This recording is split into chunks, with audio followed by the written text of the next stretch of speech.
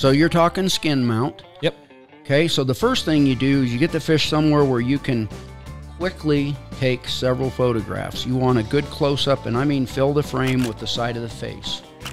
Then you work your way down the body, spread the fins, get a picture of each, you know, one on each side of the pectoral fins, anal fin, tail, everything like that.